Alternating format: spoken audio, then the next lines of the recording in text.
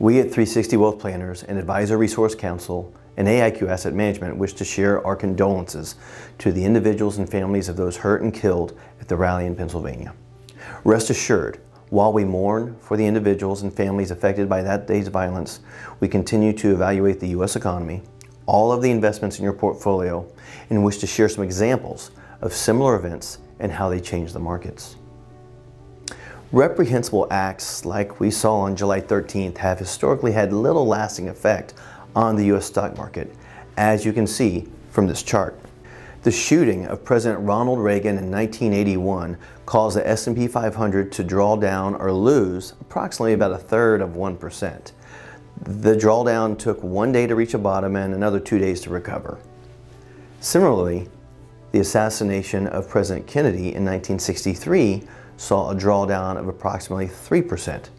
That drawdown took 1 day to reach a bottom and another day or so to recover. Acts of war, pandemics, and terror have had a larger impact on U.S. markets and generally take longer to recover from. As you can see, the worst was in 1941 and also the COVID-19 pandemic. It had the largest negative effect on the S&P 500, causing a loss of over 33% in just 2 months, while the Pearl Harbor attack of 1941, which had a loss of almost 20%, took 300 days plus to recover from. The Investment Selection Committee here at AIQ Asset Management and 360 Wealth Planners is continually watching your investment portfolio and each investment inside.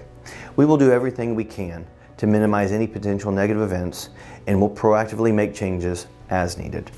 If you have any questions, please let us know. We're always happy to hear your opinions and share ours. Thank you.